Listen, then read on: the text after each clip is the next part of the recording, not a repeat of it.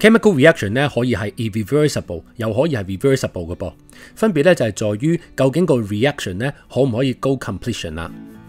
例如 magnesium react with dilute hydrochloric acid 係會產生 magnesium chloride 同埋 hydrogen gas 㗎。但係調翻轉頭咧，你將 magnesium chloride 加 hydrogen gas 咧點樣變咧，你都變唔翻條 magnesium ribbon 出嚟㗎。咁所以咧呢一個咧就係一個 irreversible reaction， 係一條不歸路嚟㗎。但係如果將 nitrogen gas 加埋 hydrogen gas 之後，喺特定嘅 reaction conditions， 佢哋係會 react 變成 ammonia gas。但係相反咧，產生咗嘅 ammonia gas 咧，佢又會 decompose 變翻做個 hydrogen gas 同埋 nitrogen gas 嘅噃。咁樣樣咧，呢一個就係一個 reversible reaction 啦。為咗表示個 reaction 係 reversible 咧，我哋會喺 equation 嗰度咧用呢一個雙箭嘴去表示。而唔會用我哋平時用嚟 describe irreversible reaction 嘅單箭嘴㗎。一個 reversible reaction， 例如 A 加 B 變做 C 加 D， 由左去右就叫做 forward reaction， 而由右去左咧就叫做 backward reaction 啦。用翻之前 ammonia formation 嘅例子啊，因為 reaction 咧係 reversible， 係唔會 completely reacted 嘅，咁所以咧喺個 reaction mixture 裏邊咧 hydrogen、nitrogen同埋 ammonia 咧係會同時存在㗎，而呢一個 mixture 咧，我哋就叫做 equilibrium mixture 啦。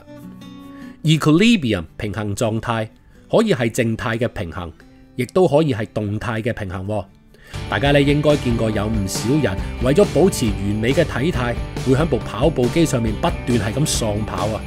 因為跑步機條運輸帶向後嘅速度，即係個 backward weight， 係等於嗰個人向前跑嘅速度，即係個 forward weight。咁所以咧，嗰個人跑嚟跑去咧，都會停留喺跑步機上邊同一個位置㗎。呢一種咧就叫做 dynamic equilibrium 啦。而所有嘅 chemical equilibrium 咧，其實都係一個 dynamic equilibrium 嚟㗎。當我哋將 0.5 mol 嘅 hydrogen gas mix with 0.5 mol 嘅 iodine gas 響一個密封嘅 glass container 裏邊，佢哋就會 react 變成 hydrogen iodide gas 啦。一開始嘅時候，因為 reactant 嘅 concentration 係最高啊，咁所以咧 forward reaction rate 就係最快啦。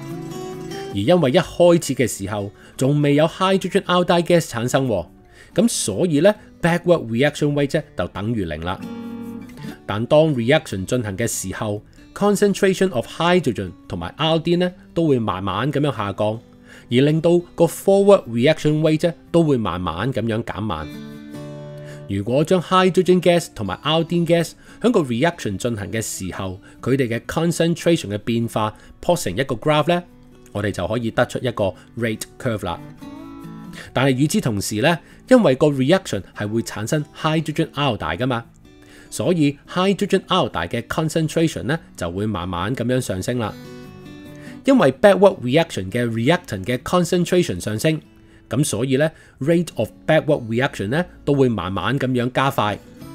所以 reaction 一路進行嘅時候 ，forward reaction rate 係會不斷下降，而 backward reaction rate 咧就會上升。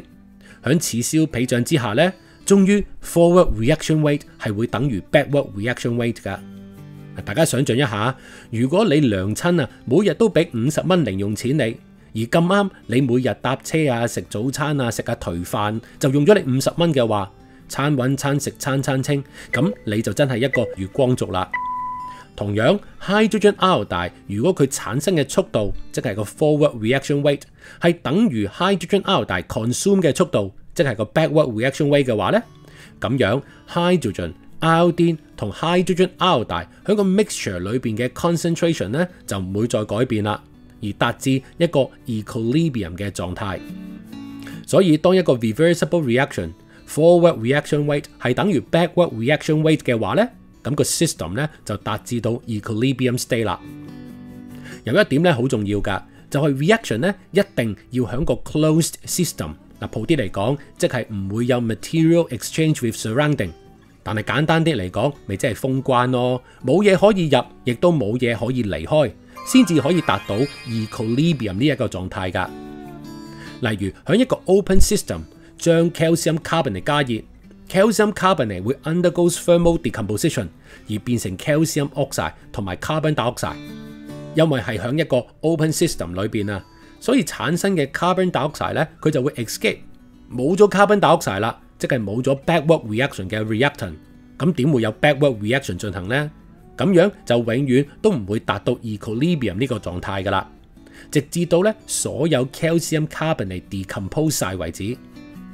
但係如果喺一個 closed system 裏邊加熱咧， carbon dioxide 走唔到啦，咁佢就會同 calcium oxide react 變翻做 calcium carbonate， 而最終咧係會達至 equilibrium 噶。嗱，最後一點咧就係話，如果一個 equilibrium system 嘅 conditions， 即係包括任何一個 reacting species 嘅 concentration、temperature 又或者 pressure 改變咗咧，都會影響個 equilibrium system 噶噃。但係點樣影響咧？之後我再同大家講啦。